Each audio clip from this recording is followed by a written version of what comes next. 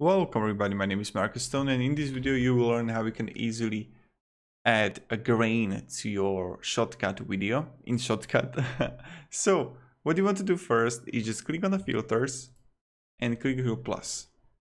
When you're gonna write here grain, you see color grading, but you see here old film grain.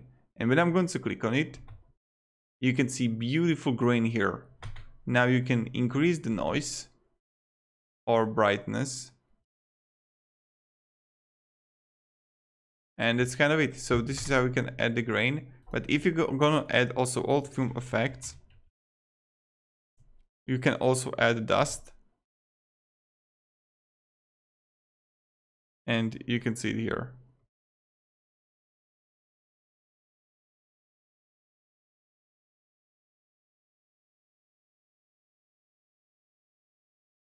So that's kind of it. Thank you very much everybody, have a great day and see ya.